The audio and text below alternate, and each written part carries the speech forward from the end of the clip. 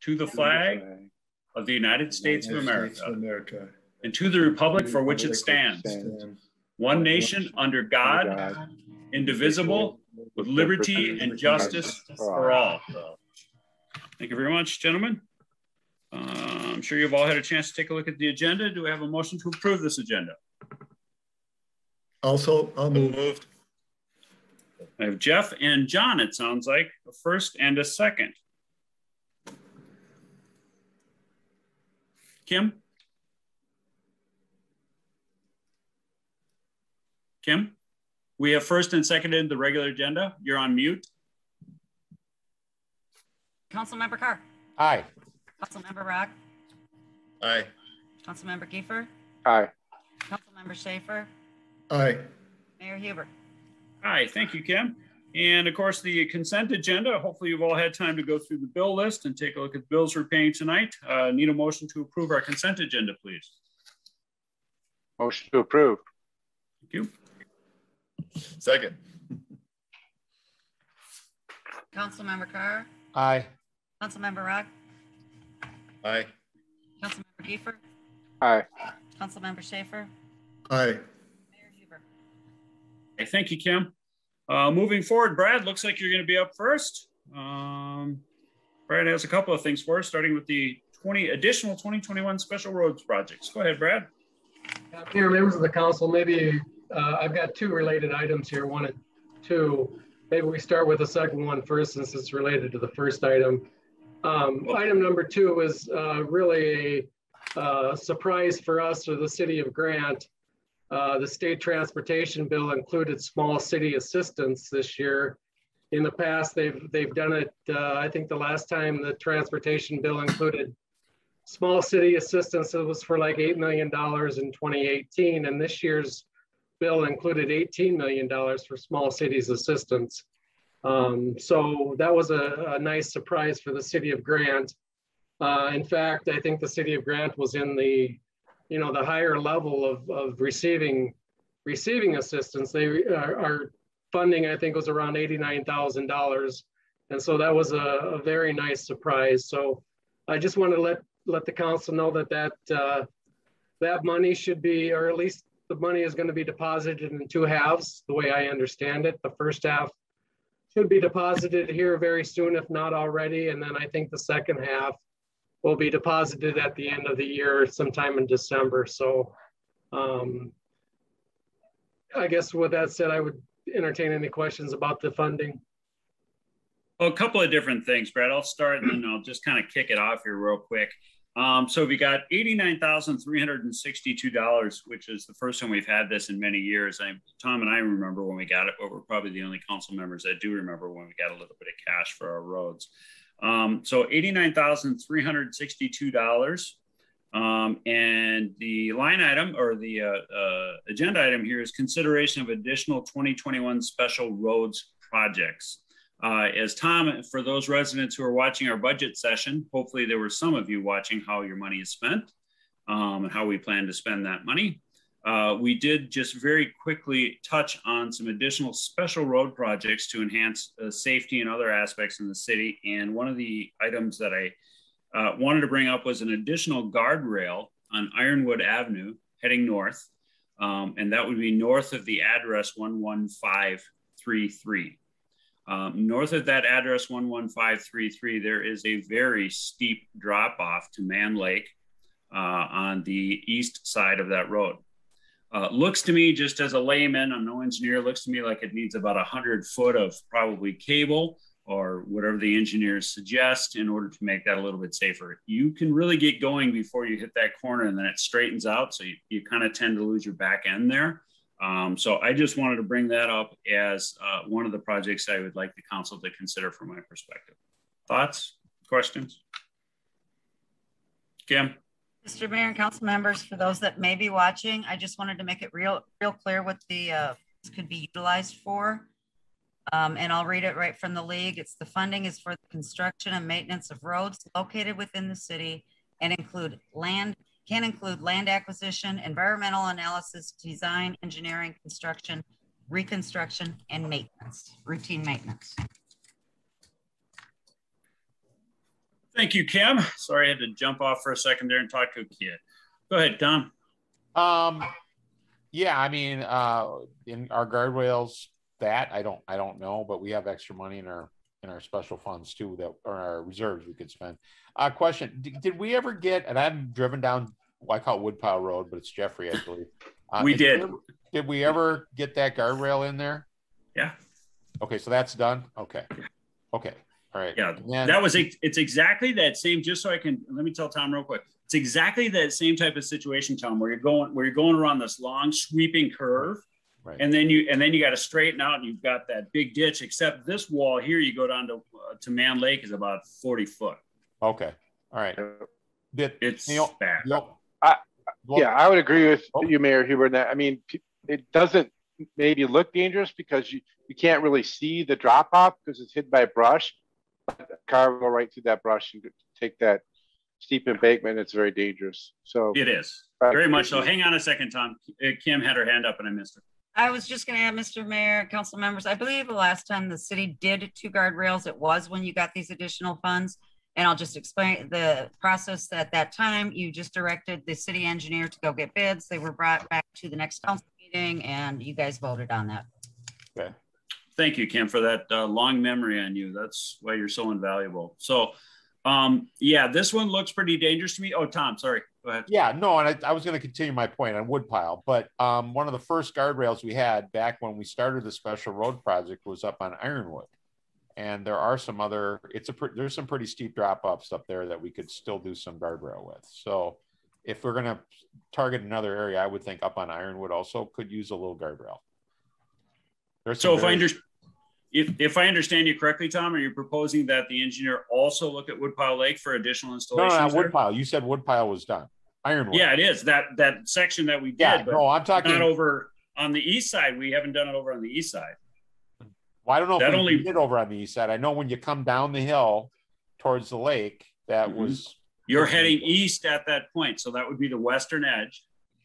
Okay, so when you're driving from the west to the east, okay, on Jeffrey, you come down and we did right there at that corner and then we came around, but I don't believe the guardrail extends all the way around to the eastern side by Joyce's place.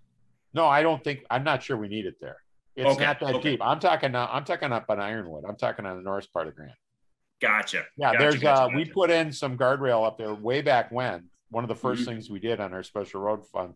And I think there's some more that could be needed. I mean, there's some 25-foot drops right off the edge of the road up there. It's pretty I would agree. Should we then, I don't know if the council would be in agreement with this, but then direct the engineer to actually do a survey of Ironwood, Tom, and just determine where. Yeah. I don't propose I know where to put the guardrail. Right. I think we need somebody to look at it, but I do know there's some steep drop-offs up there. And if engineering wise, if it's possible to put some guardrail, which is another thing, then I think we should look at that.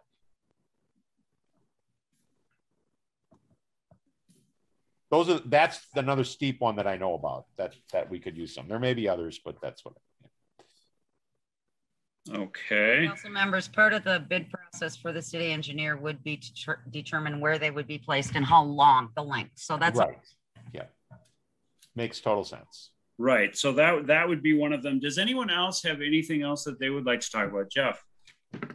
Speaking of steep drop-offs, I know that Jocelyn, where it's been raised on the gravel part, it's pretty steep there. And I believe a resident had mentioned to me that at minimum, we should put some sort of markers along the road.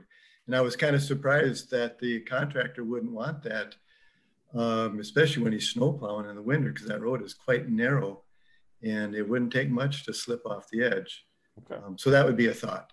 No, we talked about that when we were raising it, Jeff. And at the time, I think we had determined we couldn't get them in because the road was too narrow and you couldn't stick them in the sides. I don't know. Brad, do you remember that where Klein's raised that? It's narrow on top and the sides are pretty steep. It's on the inside curve. Is that right, Jeff? Councilmember Schaefer, I think the inside curve along the pond, I guess they're both ponds, but the inside of that curve was not included with the guardrail. And I think most of the times you accelerate on the outside of the curve, and that's why we ended up putting the guardrail on the outside, is to prevent the acceleration as you're going on the outside of that curve, but we could certainly put some on the inside too. It doesn't hurt, but most of the time the accidents are happening on the outside of the curve when people are going too fast in their own lane. You know, sometimes you get people that are going too fast in the other lane, and so that's where this guardrail would help. But we could certainly look at that too. I'm not sure if you're thinking of the correct spot, Jeff. Mr. Schaefer, could you explain that again? Actually, farther to the south where the road has been raised. It's basically straight, but it's very steep. You know, and I don't think the last 2 falls ago or 2 years ago. Okay, right, sure. Right. Yeah, we gave and I don't access. think it's practical to put a guardrail there, but at a minimum, probably some sort of. I can definitely take a look at that area too. Yeah, that was the piece we raised for access to that cul-de-sac. Yeah. Yeah. Right. So, and we had talked about markers at the time, and Jeff's right. We should really look at something. If we have to drive, you know, thin post on 10, 12 feet, whatever, we should probably get some kind of marker in there just for Ken and the Klein brothers, if nothing else. Yeah. And another spot, someone had mentioned to me, the ditching right by Victoria Station where the Justin Trail comes into Highway 96. That ditch is relatively close to the roadway, and it's relatively steep. And someone had mentioned to me there, at a minimum, just putting some basic markers in there to delineate that steep ditch. Can we do that there, Brad, on that? So that would be on the east side of that ditch that the Klein brothers dug out there. So close to 96 heading north past the barn. Okay, yeah. So, yep. I was going to say that, yeah, so I was going to say that ditch is at the most 4 feet deep, maybe in some spots, probably closer to 96. Yeah. Generally, when they're that shallow, we wouldn't put in a guardrail, but we can, you know, certainly look at it. I know it's a 3-to-1 slope, which is the max slope for that ditch is what we designed that to. So I wouldn't support putting a guardrail up, but I would support putting up markers of some sort. Okay, Brad. Sure. Yep. Jeff, is that it's Mr. Schaefer's deal here? So okay, That's okay correct. With that. Yeah, not a guardrail, just markers. Just markers. Yeah. Right. How does the rest of the council feel about that? If you're familiar with that situation? Yeah. No. Yeah. Mr. Aug, Mr. Giefer.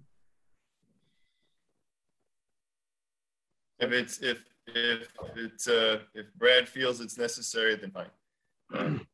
And you all feel the same way about the raised portion of road that access that cul-de-sac, whose name I forget right now, putting the markers down there because I didn't hear anything from you on that one.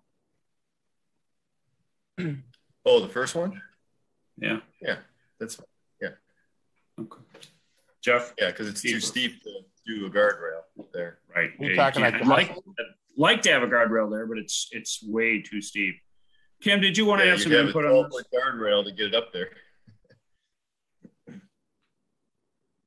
Kim, did you have some input on this? I thought you'd raise your hand. No, I did not. Else. Okay, I've got then anything else, Tom? Anyone else before I jump back in here? Okay. We have a very interesting opportunity on our hands, gentlemen. And let me explain it. When VBWD bought the 11 or 12 houses down there and took those houses out, destroyed those houses, there was one lot there that had a very nice pole barn on it with a concrete floor, metal siding. It's stick built, so it's there. The sticks are down into the concrete slab. And unfortunately, because of the way our zoning is set up, we've had a lot of interest from residents, but none of them contiguous to the lot. And as you know, with our zoning, you cannot have a separate standalone building like that without a residence. We've always discouraged that so that people were not building large pole barns on outlots and that type of thing and then running businesses out of them. That becomes problematic. So our zoning does not allow that. However, after talking with VBWD at some length, they would really like to unload that piece of land along with that pole barn and kind of thought that we don't have a place to store any of our brand new signs, any of our city equipment that we use signs, any of the equipment that, for example, putting in the guardrails, putting in posts down there, doing all kinds of different storage things down there with a building. So we thought we would talk to the VBWD about that a little bit, and we did. And it sounds like they are very agreeable to letting that go for a very, very reasonable price. In fact, for the land in a 35 by 45 pole barn, I believe, with 16-foot ceilings, a full roll-up door, and a personal entry that is in fantastic shape. I think a bid of on the order of $100 would probably get us in the door on that. It is a very functional building. And again, we could use it for storage. The signs that we have at actual contractors right now, they're doing us a big favor. Hey, can we use your private land to put our signs on them? So we're not paying them extra for storage. We're not doing any of that stuff. And this type of situation would allow us to have some of that storage that most small cities need and already have. So for $100, I think it's probably a good idea to throw a bid against the wall and see whether or not it sticks with VBWD. I think they're pretty anxious to have that in the hands of a responsible party, which we are. So those are my thoughts. And I think doing that right out of the box, and then maybe even in the future, not now, in the future, all of us have lived through times in the city of Grant when both the county and even the state at certain times have run out of salt and sand, or it was so cost prohibitive that we couldn't afford to go pick up that salt and sand in great quantities for emergency use. Even some of our intersections would get real bad. So that's something maybe in the future just to keep in mind for an additional use perhaps in the future, but not right away. So thoughts on that? $100 to grab some land and a 35 by 50 pole barn, 16-foot ceilings, roll-up door, concrete slab. Thoughts? Jeff Schaefer. We'll just have to factor in annual insurance, and I suppose there's property taxes as well.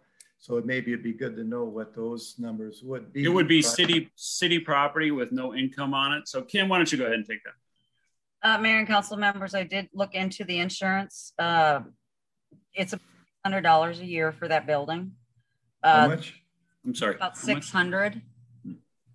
The property taxes would be minimal. It is not a buildable lot. So, and again, there's no tower on it like your town hall.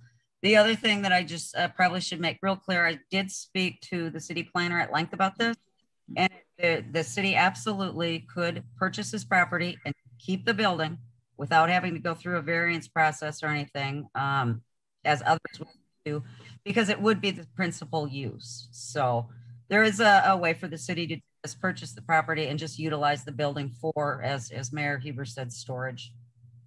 Yeah, that's a great point, Kim. That's right. There would be no variance involved. Obviously, with a resident who would purchase something like that, they'd have to come from a variance since they're violating the zoning. As a city, we wouldn't have to do that. And it seems like an excellent opportunity, and one that's kind of falling into our lap and hard to resist from my perspective. Other questions, Tom? Well, yeah, and you're gonna, just like we could have more parks in Grant, but you know, it's grass cutting and maintenance, and there's going to be maintenance and grass cutting, and there's some other stuff that we're going to have to do. The other question I have: are these currently available? I mean, are they advertising these for sale? Mm-hmm. Okay, because I was approached by somebody who wanted to purchase one, and particularly this one. So, what's the protocol as far as the city purchasing versus? I mean, do we just put bids in and that they decide what they want to do, whether they take it or not, and it's all up to the seller? How does that work? Kim, go ahead. Mr. Mayor and council members, there's the whole process outlined on Valley Branch's watershed district, but he could have put a bid in at this point. I've spoke with the engineer over there several times. We've been in communication even recently. Nobody has put an offer in for that property at this point. We have the paperwork ready to go. If in fact the council would like to put a bid in, and I will then also note that the small cities assistance that you got, this would be an eligible expense for that. Okay. Which is why we're talking about it now. And unfortunately, an individual buyer, while certainly anyone can make a bid, as you know, Tom, the zoning process in that case, and I don't know how many times I've heard Mr. Carr say, variances? No, we don't do variances. And in this case, we wouldn't have to worry about that. It would be city owned. It's tucked far enough back, but close enough to the road for a lot of different uses. And frankly, the storage use is what comes to mind right out of mind. We take one of those properties off the market. We can store our signs down there every time it floods, every time we have problems, every time we rent a pump to pump something out. We have no place to put it. There's nowhere secure to put any of this stuff. So, Kim. I will just also add that pretty much Town Hall, the basement of Town Hall is pretty much full. It's also an issue getting down there during the winter. You can't. As far as maintenance, it really, I went out and took a look at it. It's a driveway right there. The field itself is not now being maintained. It's not buildable. So there is going to be, native plants and that sort of thing. And the area around the pole building itself could be absolutely included in part of the roadside maintenance. Ken would absolutely go out and do that. I do have some pictures that I can email you guys. Boy, I recommend the city jump on this. I really do. Yeah, well, Tom very well knows, being a real estate professional, that were we to jump on it and were we to include a couple of caveats in it, and Tom well knows what those are, obviously the council would have an opportunity to take a look at the property and evaluate it on a personal level, and then we would be able to move forward or not with that. Whether or not that would require some sort of a special meeting for us, I don't know, and I'll leave that to Kim. But it's an opportunity that's fallen into our lap soon, and I think we'd be foolish not to at least take advantage of it initially and do our research. Tom? Yeah, I mean, overall, I like the sound of it for that price. I mean, it's gonna, nothing's free, so we'll have some maintenance and cost. And do we have to do another ADT system out there? Is it worth it? Is it not? I mean, these things will come up, but minimal cost based on the fact that we're getting it for a cheap price. To the fact of the variance on this piece of property, we've never had a property that was basically non-buildable when it was buildable. So as far as would this lot always be non-buildable? Would the pole barn need to be removed? I guess the planner says no, we can buy it, we can keep it that way, that's fine. But if a private citizen got this property, I'm just saying, because I've had a conversation, if a private person got this property and wanted to keep it, I think we'd have to give that the same deference as the city as far as a variance goes, because you can't build on it. And it was through no fault of us, through no fault of its nature. It's a flood zone. So, but I think it's a really good opportunity. If they have not received any bids and they accepted our bid, I think, to the mayor's point, it would be great, because we do have stuff scattered all. Hey, where are those road counters? We've been looking for those. Well, there's a couple of pieces of equipment we're missing, Tom. I don't know where they are. They blame me for it. So yeah. I don't know. They're in your garage. Kim. They probably are. I have no idea. But Kim, let me go to Kim, Tom. Okay. Point made. Good point. Mayor and council members, I've had several calls as well because it's non-conforming. The building is non-conforming. I've also had several discussions with the planner, and anyone else that were to purchase that property that wanted to keep that building there would have to go through a variance process. The reason the city, it's a little bit different with the city. I've also had conversations with property owners where they wanted to do a lot line adjustment to include their current property with that property to keep the building, and none of them were contiguous. So it hasn't, I've had many inquiries. Yeah. It hasn't worked out for anybody. Right. I think that it would work out for the city. Yeah. I certainly have pictures I could send you right now. Well, let's stop there, Kim. The legal niceties in terms of us being able to use it have been explored. Yeah. The legalese of our use of it has been explored. The insurance has been figured out. The non-buildability of the lot has been figured out through the VBWD process. So really what we're looking at here is picking up a building like this at a very inexpensive cost. Now, that's not to discount will there be maintenance? Sure, this thing is in fantastic shape. Yeah. Fantastic. There's hardly a mark on the concrete floor. I'm not sure what he had in there, whatever it was, didn't weigh much, and it didn't make any marks on the floor. It's beautiful. So you could eat off the floor in the place. So it is that nice. While there'll be some maintenance, while there'll be some land maintenance, sure, all that's going to happen. But, Tom, to your point, we laugh about that. And Tom, what Tom's talking about is a long time ago in this city, there was quite a controversy about some road counters that had gone missing. They were being used by various people in the city to count some of the roads so that we could set up that program we talked about earlier with Brad, and they were expensive. We don't know where they are. We do not know where they are as a city, and they were not cheap. Okay, so those are the types of things I'm talking about, heading them off at the pass, whether it's what signs belong to us, what signs belong to the county, where our road counters are, where are the new guardrail posts that we just brought in and set down somewhere, and oh, look, they're aluminum, so 3 or 4 of them are now gone. This is the stuff that we head off at the pass. For this price, we end up being a little bit more competent. We end up being a little bit better at the inventory of our capital equipment and gear. We can't pass it up, guys. Let's you ask had me at hello with what it seems like. Yeah, go ahead. Yeah, I know I'm selling it, Tom. You're laughing at me. Go no, ahead, I'm just saying, and as any pole barn owner, I'm sure we'll fill it up. That's all. Yeah. Mr. They're never Giefer. big enough. Yeah, no, No, Mr. I mean, Giefer. it seems like we're talking a lot when we don't need to. It seems pretty no-brainer. Yeah. Seems obvious. So, Tom, you in agreement? Yeah, I mean, I would have approved a variance if a single person came and bought it. I would have approved a variance from the city, but if we can scoop it up, I'm fine with that.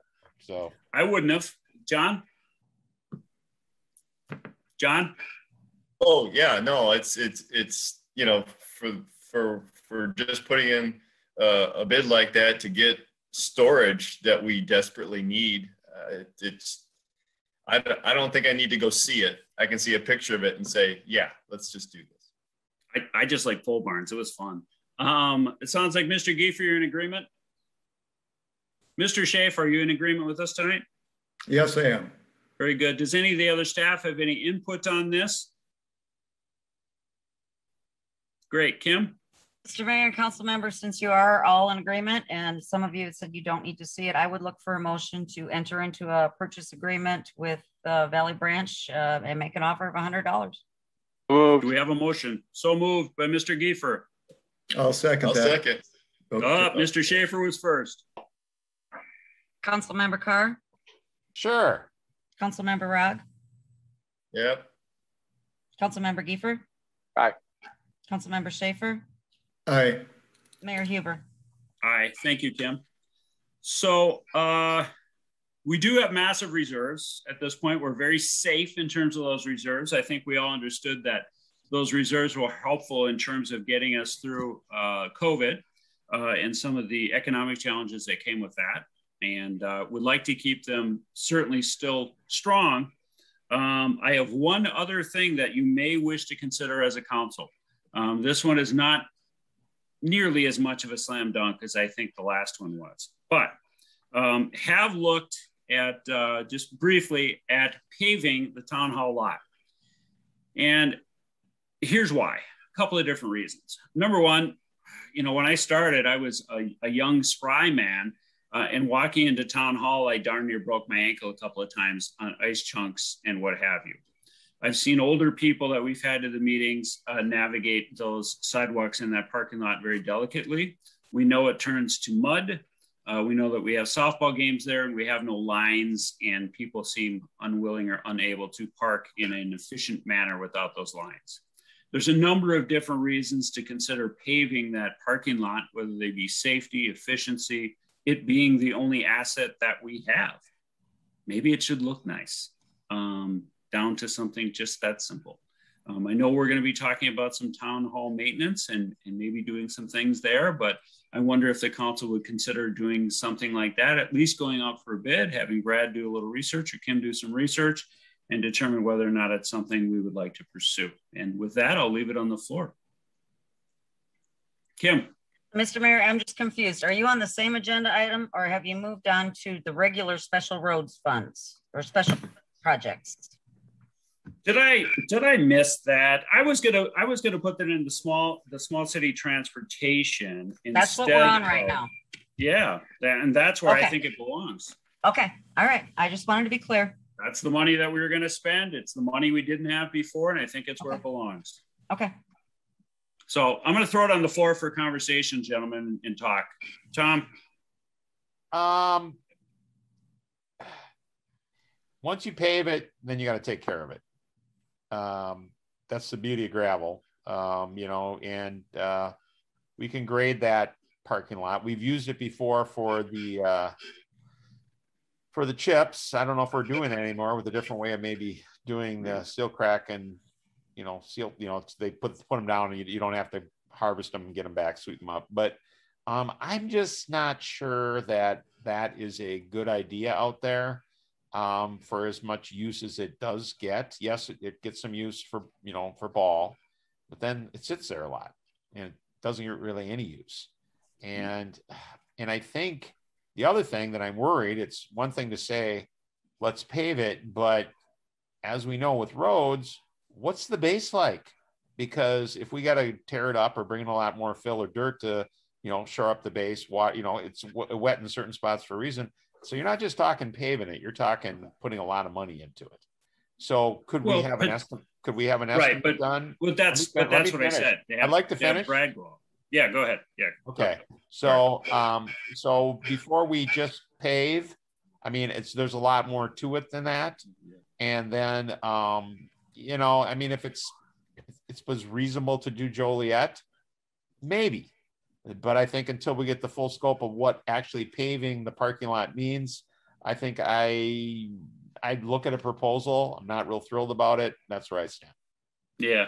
Well, it doesn't get much use, so it lasts forever. And obviously we don't just pave things. We go out for bids and have some coring done. Giefer, go ahead. No, I think that was a question. I don't think it was whether we do it or not. I think the question was, do we move forward? And Tom, I think all your questions could be answered if we simply say, yes, it's worth considering moving forward. So I'm definitely for moving forward and considering it. With a bid. Yes. And for all the reasons Mr. Mayor mentioned. And Tom is right. I mean, these things need to be explored. We can't just go, my proposal is we pave tomorrow. No, my proposal is we investigate it. We get responsible bids. We look at it and then we bring it back to the council. And then Tom's questions are answered and everyone else's questions are answered. Right? That's the only responsible way to do it. Mr. Schaefer is next. Pardon me, Jeff. Yep. I think we should look at that property and that building as a whole. We're kind of picking apart now with possibly getting bids for paving. I think we really need to discuss that whole property, the whole building, the shape of the building, before we even think about getting bids for pavement. Pavement could be a possibility. And your point in the entrance to the building and things like that absolutely needs to be improved. But we definitely have to look at that building and property as a whole before we and Jeff, sorry, Jeff.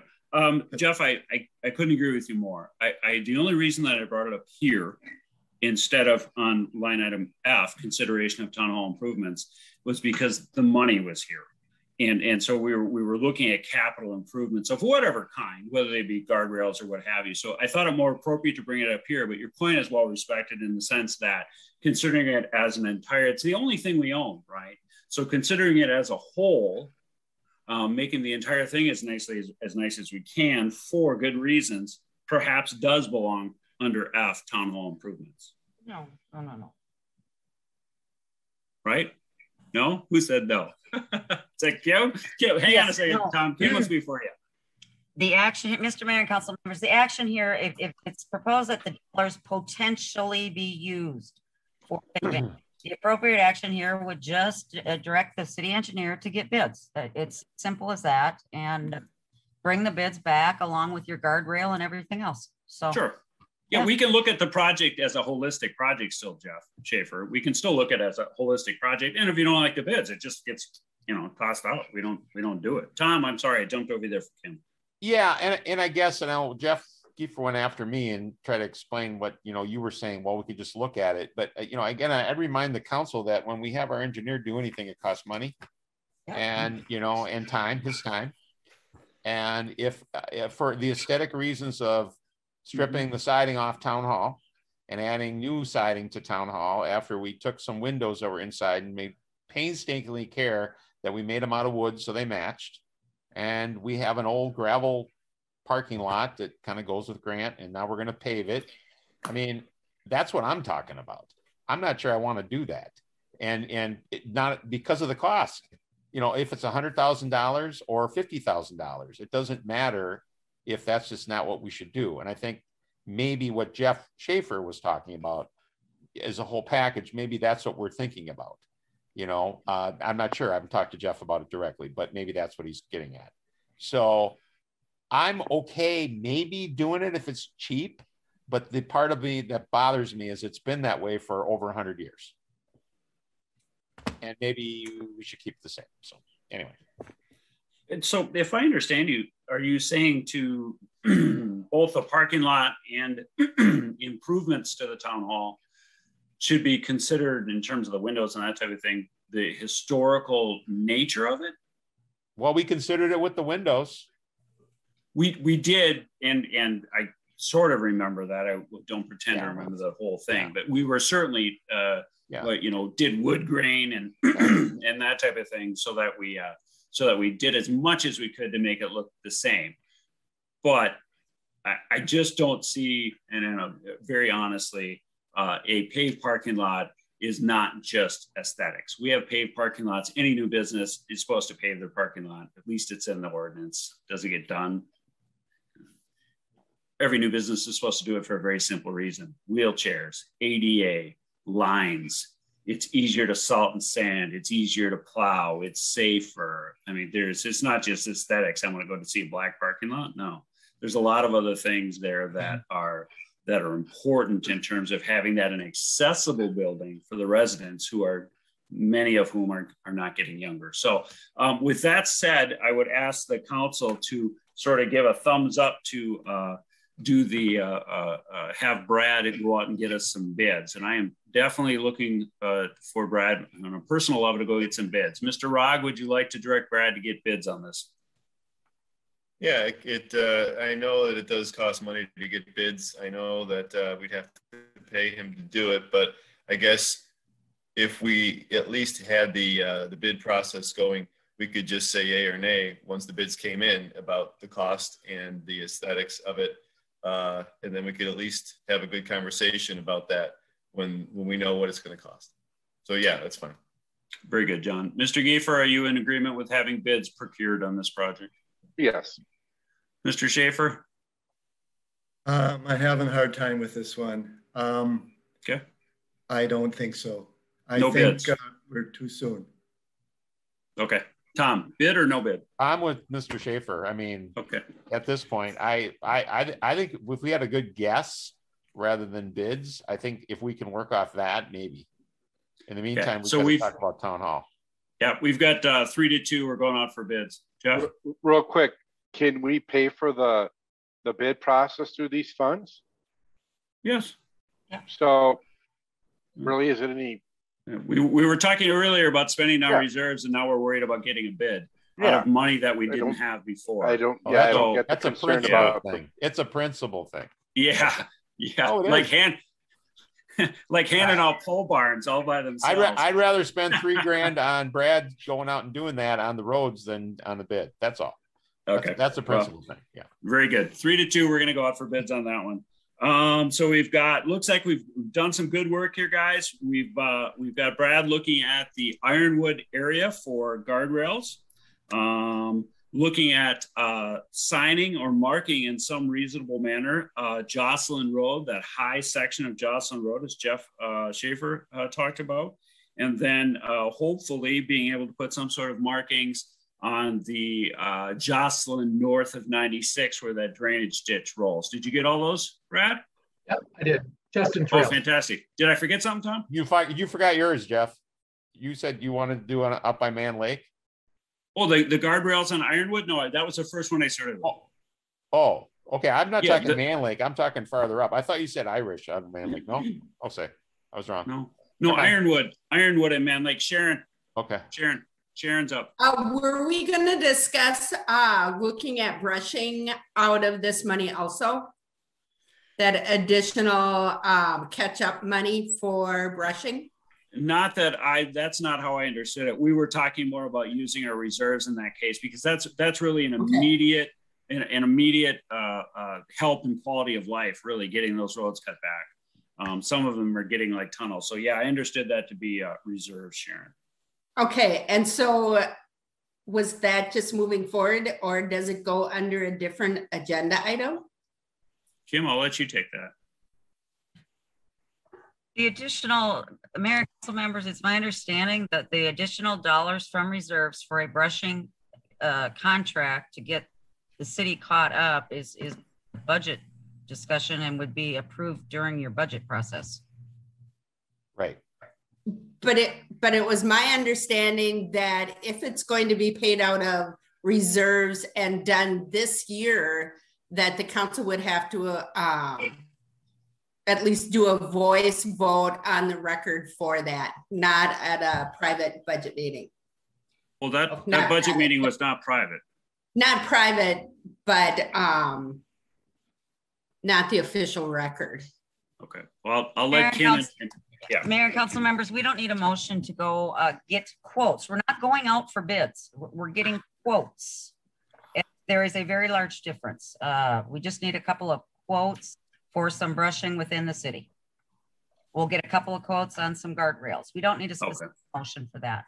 Okay, so that changes the legal definition of what we have to do in order to take that action. Thank you, Kim, very much. It looks like we're pretty much done with both 1 and 2, Brad. I'm not sure if you have something more to say on these two. No, I don't. Thank you, Mayor. All right, fantastic. We're going to skip ahead then. See if I can't hit them all. City Planner Jennifer Haskamp, not with us tonight. She has no action items. Our City Attorney, who is with us, has no action items. And let's go ahead and talk about the new business, which is A, consideration of waste management recycling contract renewal. Kim, do you want to speak on this? You're kind of the expert. Mr. Mayor and council members, I am not an expert on recycling. Oh, yes, you are. But our 5-year contract is up with waste management. I brought it forward sooner than December, just so you could take a look at it. The prices are increasing to residents. What they're charged monthly, they're paid through out of their property taxes. They started next year, 2022, at $463. I did get them down to starting at $455. So it'll accelerate from there at a rate of 3.4%. And Kim, just for the residents who are not, unfortunately, on our budgeting call, could we just explain just very quickly, give us a quick synopsis of how those dollars are paid and then the recycling grant that the city gets, just so the residents listening understand that? Mr. Mayor and council members, residents pay for their this cost through their property taxes monthly. The city has the contract with Waste Management. It is state mandated that residents pay for or have recycling, whether they utilize it or not, pay for it. The city pays Waste Management every month for those services on behalf of the residents. The city is reimbursed from some property taxes, and we also get a recycling grant from the county every year to offset those costs. And get this, she claimed she wasn't an expert. I think she is. That was excellent, Kim. Thank you so much. Discussion on this, gentlemen. Tom, are you raising your hand? Yeah, no, we got to do it, right? I mean, what are you going to do? I'll look for a motion to approve the recycling contract renewal with Waste Management. I'll make that motion. Thank you, Jeff. Second, please, gentlemen. Giefer, seconds. Giefer, I believe we need to have your voice on that. Second. Yep. Councilmember Carr? Aye. Councilmember Rock? Aye. Councilmember Giefer? Aye. Councilmember Schaefer? Aye. Mayor Huber? Aye, thank you, Kim. Let's move on to B, consideration of Washington Conservation District MS4 contract renewal. And Kim, could you stop me where I'm wrong here, which is probably right at the beginning? I knew that was coming. So this is the educational contract, is it not, Kim, to provide the education to the residents of Grant for the MS4 permitting? We've done this for quite a while. This is, I remember this being quite controversial back in the day. Can you expand on this education program for us? Mr. Mayor and council members, the Washington Conservation District works with many communities. When the new MS4 requirements came out several years back, they stepped in to help these smaller cities with the communication education piece of it.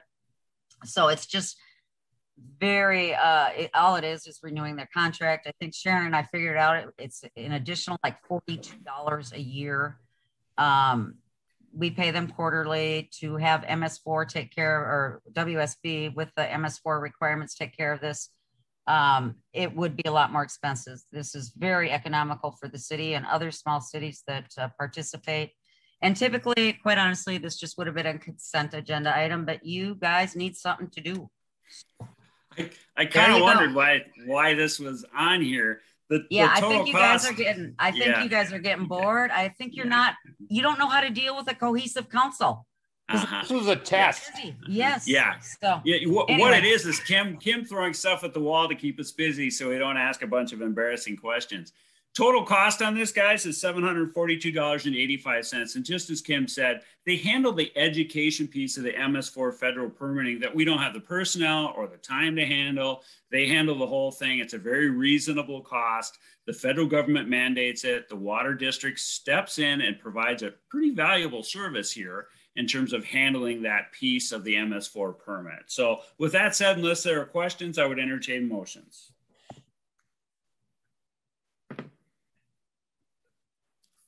Don't be shy. Motion. There we go. First and a second, right there. Councilmember Carr. Aye. Councilmember Rock. Aye. Councilmember Giefer. Aye. Councilmember Schaefer. Aye. Mayor Huber.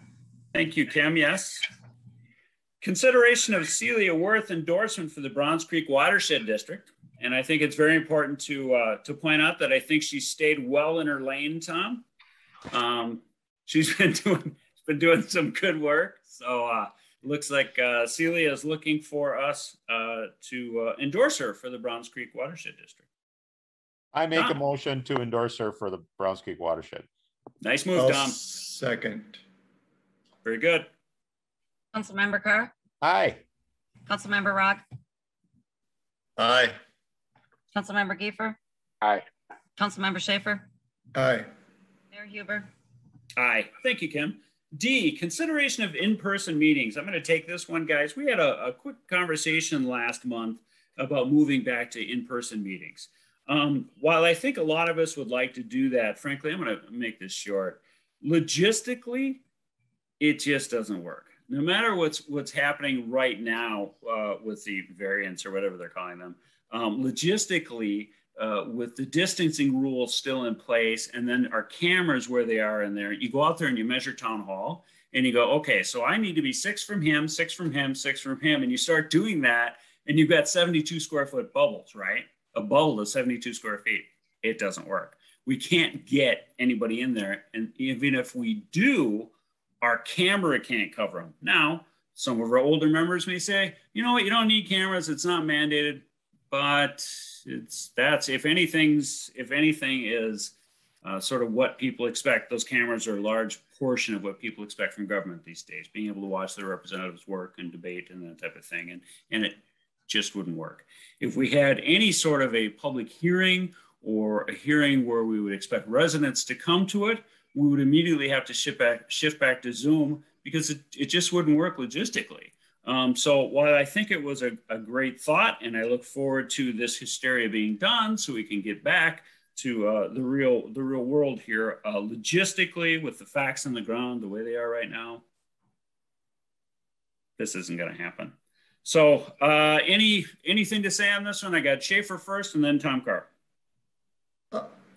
I was reading the guidance from the League of Minnesota Cities, and I'm not an attorney, I don't know exactly, but from what I'm reading, it almost sounds like we are supposed to start in-person meetings next month. But I would like to have Mr. Snyder say his word on that to make sure. Are you asking a question to Mr. Schaefer, the opinion of the legal counsel here, Jeff? That's correct. Yeah, okay. So Dave, do you have any knowledge on the outlines there and whether or not our city hall with its limited square footage would be able to comply with those, or would we just be physically unable to comply? Well, thank you, Mr. Mayor. I think in the absence of an emergency declaration by the governor, we're going to get to the end of it, and it may be next month.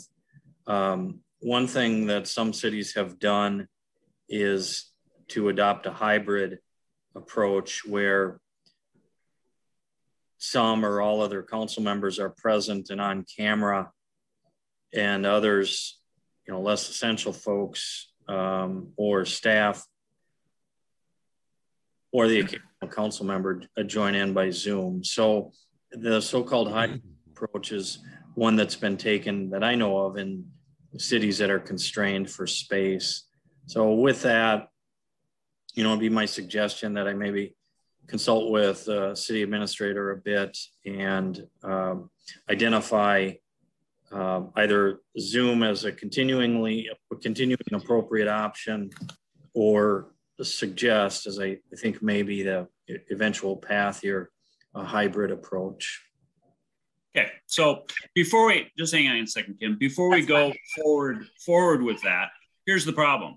There is no high-speed internet access out there, okay? There's no way to hold Zoom out there unless we are somehow going to put some sort of a high-speed access there by next month, which is not gonna happen. You'll never get enough connectivity in order to do that reliably, which is why basically, maybe I should have covered it, but logistically, and that means space, electronic ability to hook up and have the bandwidth to do some of this stuff, it just doesn't work on so many different levels. So I'm not sure if that's even something we need to do too much reconnoiter on, too much research on. It just isn't going to fly in terms of bandwidth. Tom, you had your hand up. And then Kim. Yeah, I mean, I'm not afraid to go back to the meetings. I would like to go back to the meetings. I think what I'm really more worried about is going back to the meetings and then being told we can't have the meetings again. I don't want to be a bouncing ball. And I don't think that's fair to the residents. I think we need consistency.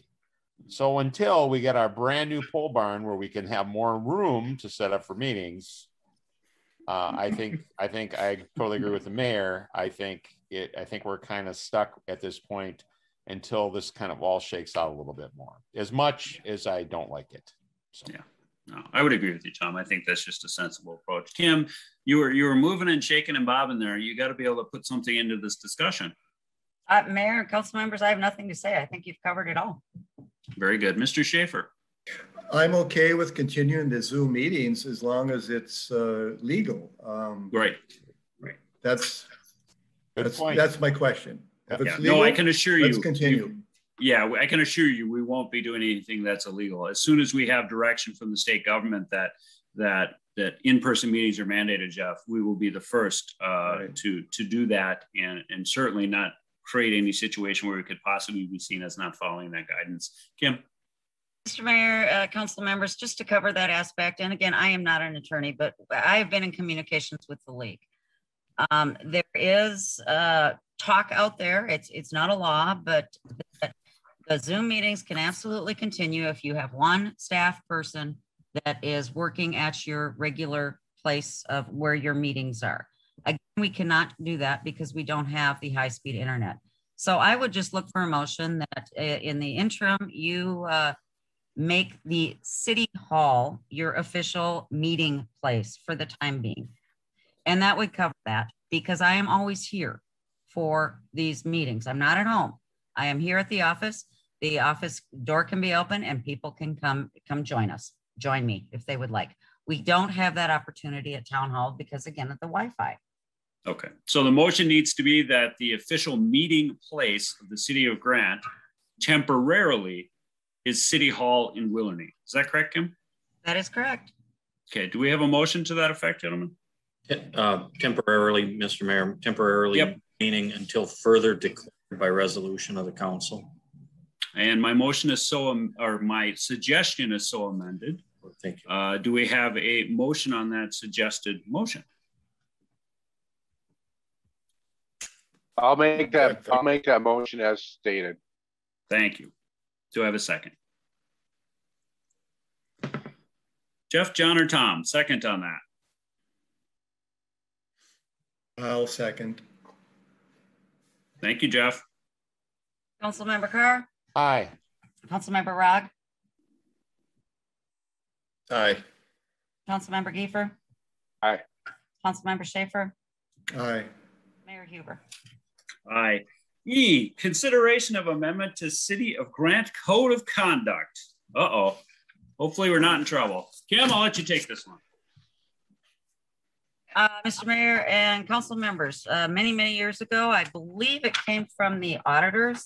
The city was required to adopt a City of Grant Code of Conduct. All of you have had that.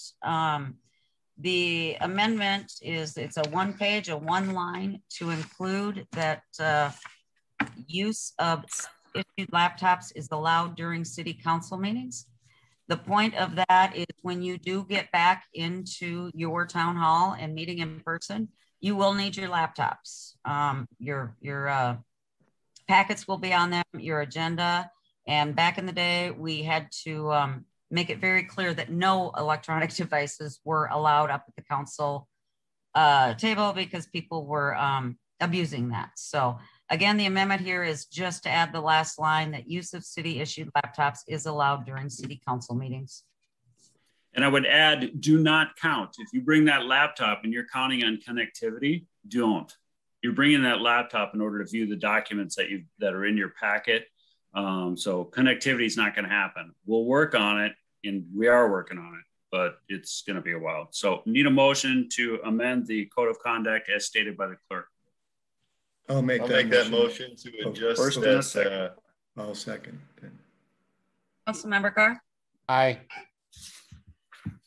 Councilmember Rock? Aye. Councilmember Giefer? Aye. Councilmember Schaefer? Aye. Mayor Huber? Aye, thank you, Kim. Consideration of town hall improvements. It looks as though our only asset to this point today, our town hall has gotten 2 bids to do some work on it. Kim, you've been very closely involved with this. Could you talk about some of what you've seen out there and what you've talked about with the contractors out there? Absolutely. Mayor, council members, I guess this kind of started all at cleanup day, and Councilmember Schaefer had mentioned that there's some drainage issues out there, and he very knowingly pointed out to me where we needed some gutters and where that drainage should be. So I went out and got some bids. I did notice that the painting there is, it is not held up. We had a sentence to serve out there. Oh, Mr. Mayor, Tom Carr, it's probably been 7-8 years ago. I thought it was 2007 we did a restoration project. Was it? Yeah, it was closer to 10. Yeah. Well, this was a sentence to serve that we've done many projects out there. Yeah. They just came out and painted because it was falling apart, peeling, it was waterproofing. Right. So the city had to buy the paint and paintbrushes, that sort of thing, and sent out there and painted the entire building, which quite honestly did save it for several years. The building is back in that same bad shape now. It is peeling. It needs to be restored. When I had some contractors get some bids for painting, they basically said it would be useless. Just painting it is not going to help the building. Things need to be replaced. It is falling apart. So then we went in the direction of some siding. I did call 5 contractors to get bids. I heard back from 2 of them. The intent is to get the gutters done as well as siding in the same exact kind of color, make the building look the same. And they were detailed bids. You can see what they outlined in terms of improvement. And I would recommend, if the city moves forward, to approve the low bid. Yeah, Kim, let's just talk real quick. So when they were bidding on this, you made it clear to them we were trying to preserve the look of the existing building, correct? Yes. Okay, yes. And the colors and the lines, that won't be changed for the most part, other than minuscule changes, right? Correct. Okay, yeah, the gutters will change. That places need gutters like forever since it was built. Yeah, we've got the 2 bids. Hopefully both you gentlemen have them, or all the gentlemen have them. It's New Life Contracting at $36,500. And I believe Bruggeman came in at $39,725. So questions on those or the project overall? Kim, hang on. Mayor and council members, just to be clear, Bruggeman came in at 39 just for the siding only. And then there was an additional bid for the gutters. Thank you. I just saw that. Pardon me, Kim. You're right. Okay. Gotcha. And New Life came in at 36.5 for the whole package. Correct. Yeah. Okay. I did read that one right. Okay. I believe Mr. Schaefer was first. I see New Life seems like a fair price for the work, but I think we really got to really look at that building closely. I think once they start digging into that building and removing siding, they're going to find other issues that are going to add to the cost. Some of the things I've noticed is the front entrance, the front door, the whole base, sill base of the door behind the concrete in there is all rotten. It's in bad shape. I think when they start taking off, you know, like the soffits and fascia, some of your rafter tails are going to be rotten. There's going to be problems there. If you look at the roof, it's sagging pretty noticeably at the chimney. So what I would like to propose, instead of having a contractor, you know, start looking at siding, is I would propose that we authorize a building inspector to look at that building. We have an inspection done, a complete inspection, looking into the attic, looking into the basement, looking at the foundation all the way around, checking all the aspects at that building, so we know what shape it is in before we authorize any kind of work on it. We also need to look at the drainage, especially the walkout area. I know that basement has a dehumidifying system, and it appears that that system runs continuously. And I think, and it shouldn't have to run continuously, but because of the drainage issues, I think that area at the walkout in particular gets saturated, and that concrete slab the building is sitting on it's like a sponge, and it soaks up that water. I was looking at the utility bills in the past like 6 months, and like the last utility bill was $172. And that's for a small unoccupied building. That's over double what my home would be. I look at some of the other months, and the prices are very high. So I'm sure it's due to that humidifier going continuously. And I know we have products stored in there, printers and paperwork and things like that. And if that dehumidifying system cannot keep up, those products are not going to store well down there. So what I would like to propose, or see what other people do, is authorize a building inspector to inspect that building and file a report with us before we make a decision what to do. Mr. Giefer.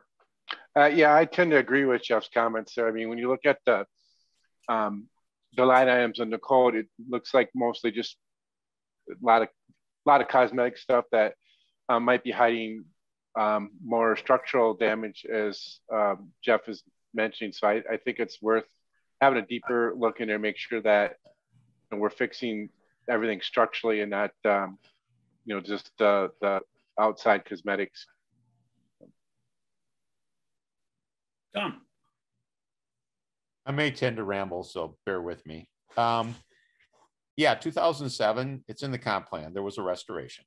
The building is one of the ones designated with the Rutherford House, the Axtall's house, Masterman's house, some historic buildings in Grant. So when we are looking forward to redoing the building or working on the building, we've tried to fix it, we've tried to paint it, but we want to keep the same look.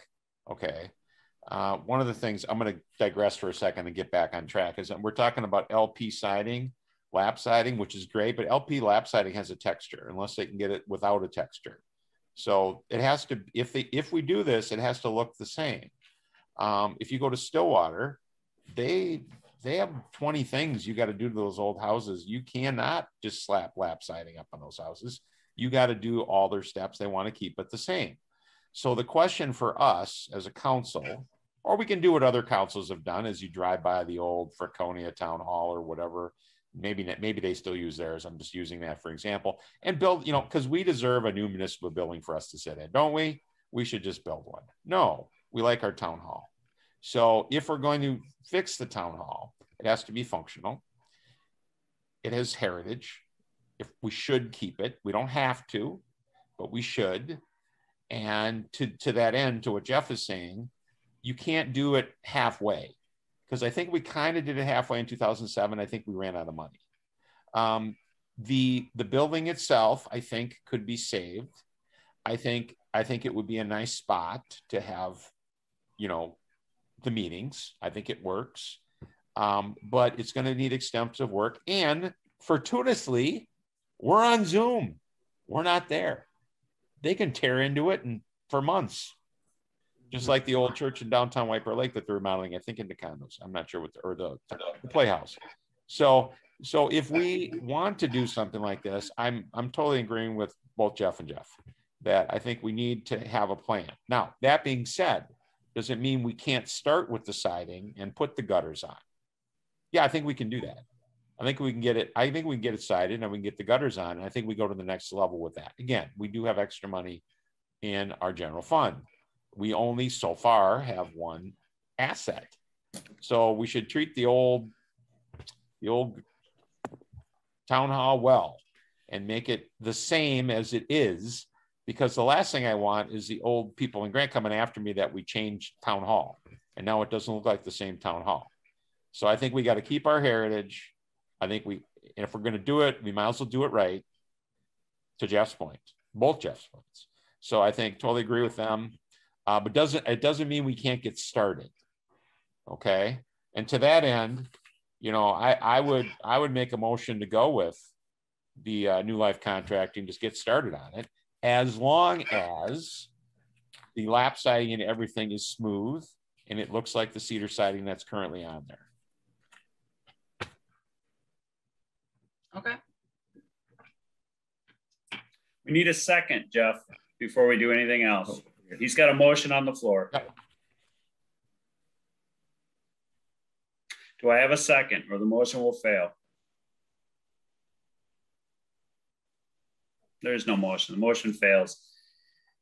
Let me go ahead and just jump in real quick, guys, just real fast. This thing is built in the 1900s, okay? I look at the square footage and then I start doing the division in my head. I've owned about 19 houses myself. And frankly, 99% of the problems in any house was identified by Jeff Schaefer right out of the box. It's water. And the water out at this place is not flowing away from it. Gutters will solve about 80% of that problem. He's right. We're saturating the water around the basement. The basement's sucking the water through. The system is having to pull it out of the walls and the floor to get rid of it, which is one of the reasons for the pole building. But this thing is what, about 700 square foot is what I measured out as. I'm not willing to put too much money into it. At some point, we're going to have to take a look at that. But Tom's suggestion, and I didn't make a second, Tom, because I wasn't ready at a couple of the things here, but I agree with Tom. Tom's right. The interior of that building is beadboard. Now, we can go ahead and seal the exterior of that building with the siding and get the gutters up.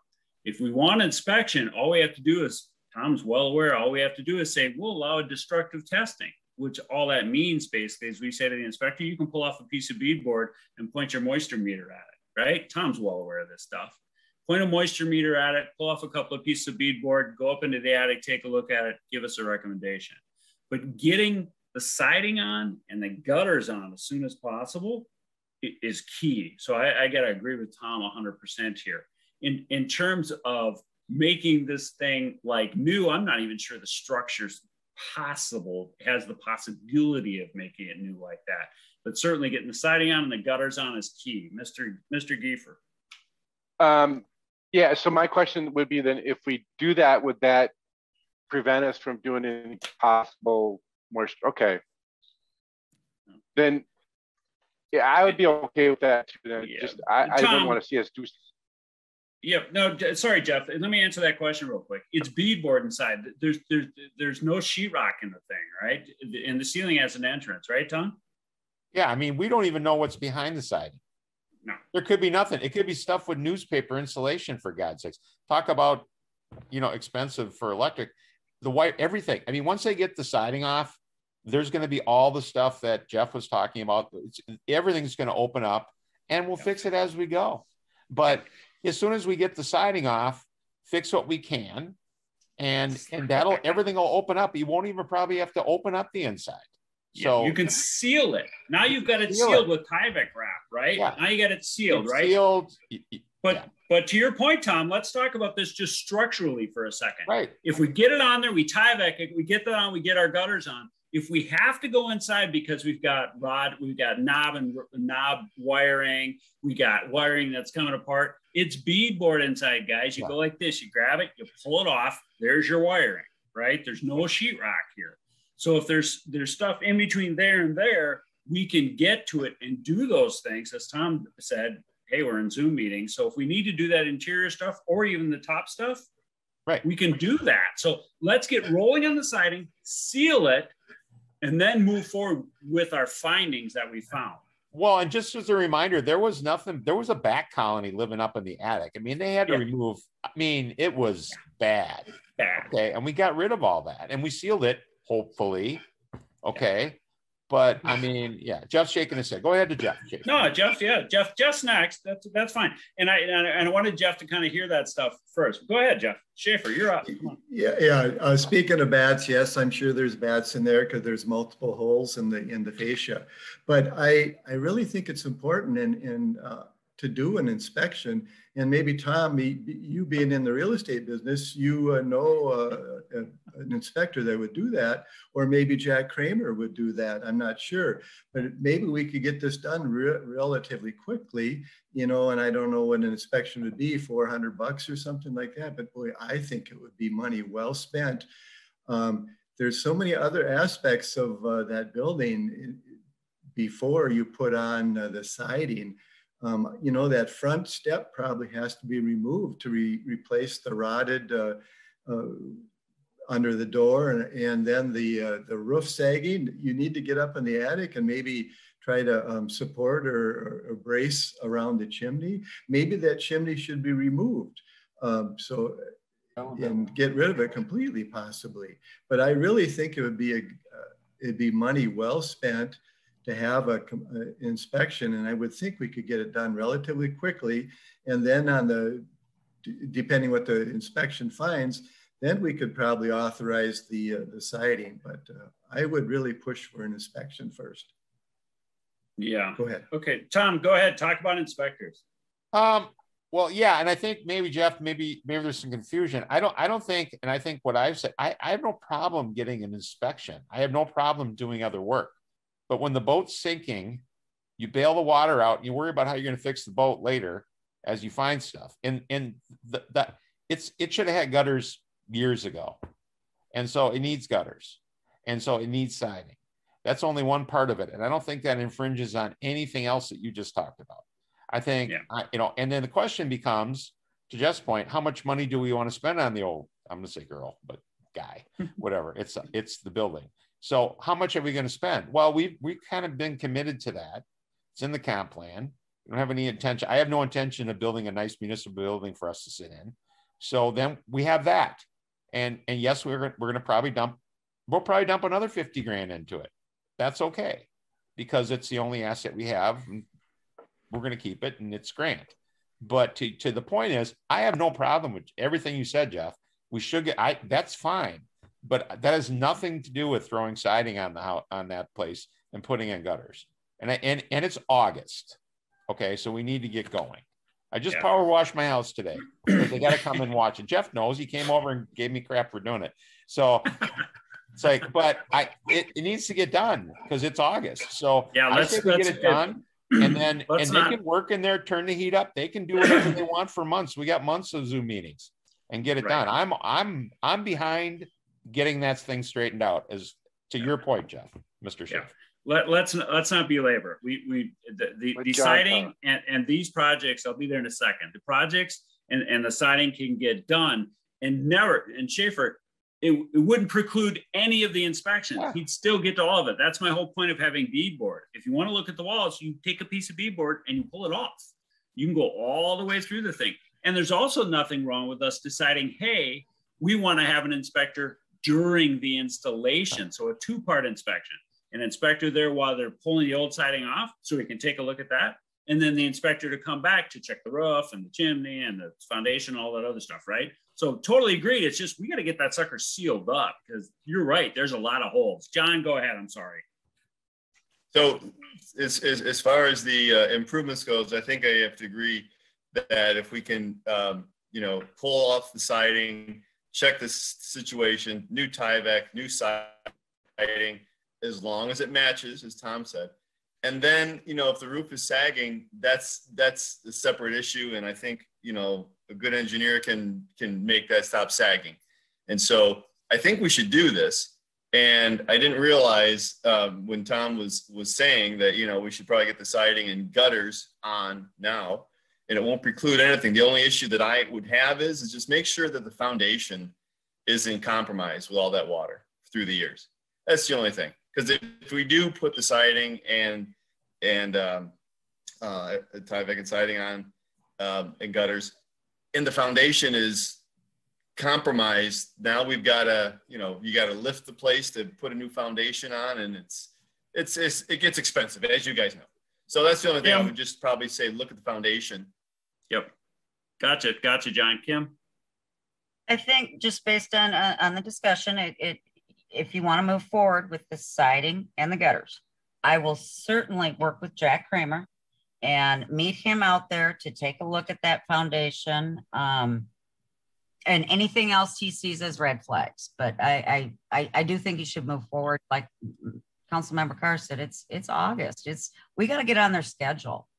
But I can meet with Jack Kramer ahead of time. And that's good. And then he can perhaps, no, we're gonna take Schaefer, and then we're gonna be done with the conversation. I need to add something. Yeah. Okay. Real quick. Go ahead, Mr. Schaefer. I say we do both. Let's go with the contractor, and let's go with an inspection as well. The contractor probably can't jump on it right away. He's probably going to wait. Maybe it could be October, maybe in November before he does. I don't want the inspector there, Jeff, until the siding's off, because he's useless until the siding's off. He needs to be able to see inside of it. So he can be there concurrently. Jack can stop by while they're pulling the siding off and take a look at it. Tom? Well, right. And Jack can crawl up in the attic or maybe go in the basement, and that's fine. But to your point, Mr. Mayor, you're correct. But here's my thing. I don't want to just, and if they can't get at it till September, it's kind of a moot point. But if we're going to go forward, I had my motion on the floor that we take this New Life contracting and move forward, and it didn't go. But also concurrently with that, I think we ought to have some money on the table, because we're not going to get together and vote. So we need to have some money in the kitty. Kim, do we have any money in town hall maintenance or not right now? 45,000. Mayor and council members, you actually always have money in town hall maintenance as well as town hall improvements. And you have done some projects. So if they run into some issues, we can take care of them without having some big council meeting, and we can authorize Jeff to go forward. Mr. Mayor could go forward and get whatever needs to be fixed. Is that correct? Correct. Yeah. Okay. Correct. We've got $45,000 sitting there. If we can get all that done, and then Jack will be involved through the process. To Mr. Schaefer's point, he makes a good point. To have Jack involved in the process, pulling it apart. To John's point, checking the foundation before we put the siding on. Right. I mean, those are all excellent points, and Jack, as our building inspector, could certainly handle that. And I think Kim has already volunteered to kind of spearhead that inspection with Jack. So let's move forward. Tom, would you like to restate your motion? Yes, Tom. Oh, you want me to do it? Okay. It's your motion. Why don't you go ahead and restate that one that didn't get a second? Well, I thought if it failed, I have to start over. You do. Go ahead and restate it. I will make a motion that we accept the New Life contracting bid to do the siding and the gutters on Town Hall, providing that the LP siding they're using is not the rippled, it's the smooth, so it matches the smooth cedar siding that's currently on the building, and the fascia and all that the same way. I want it to look the same with no texture in the LP. I assume they make that, but I don't know that. If that's not the case, then I think I have a problem with it. But if that is correct, then I would make a motion we accept their bid. I would provide a friendly amendment for your consideration just very quickly, Tom, that Jack Kramer, our building inspector, is involved with inspecting the building as the siding is pulled off and prior to that inspecting the foundation. Sure. And he should be. And I think he usually is, but yeah, sure. Absolutely. Yeah, absolutely. John, do you have a second? I'll second. I Very second. good. Thank you, John. Councilmember Carr, Aye. Councilmember Bragg, Aye. Councilmember Giefer, Aye. Councilmember Schaefer, No. Mayor Huber. Okay, moving forward, no unfinished business. Some discussion items. Any staff updates? We've got some staff here. Now, when I say no staff updates, city council reports or future agenda items, guys. Have anything else on your mind that you'd like to have on the agenda for next month? Or in Kim's words, has this taught you a lesson? Anything, guys, for next month that you can think of? No? Okay, let's move forward then. I don't have anything either. Mr. Rogg, I think it's your turn. No, I think it's Tom. I think Tom Carr's turn. I think Tom's turn. Oh, I got a tickle. I got a tickle. John Rogg is in the batter box. John, go ahead. All right. I think it got me the laryngitis. I'll go. Matamita Public Schools Board Meeting Thursday, August 12th and 26th, Matamita District Education Center, 7 p.m. Stillwater Public Schools Board Meeting Thursday, August 12th, Stillwater City Hall, 7 p.m. And the Washington County Commissioners Meeting Tuesdays at the Government Center, 9 a.m. Thank you very much. Do I have a motion to adjourn? I'll make that motion. Second. I'll second. Kim? Councilmember Carr, Aye. Councilmember Rogg, Aye. Councilmember Giefer, Aye. Councilmember Schaefer, Aye. Huber. Aye. Thank you, gentlemen. We'll see you next month at 6 o'clock on November the 7th for a second budget meeting. And I'd appreciate it if some of our residents showed up to watch that. Thank you all and have a wonderful night. Take care. All right. Good night. Good night.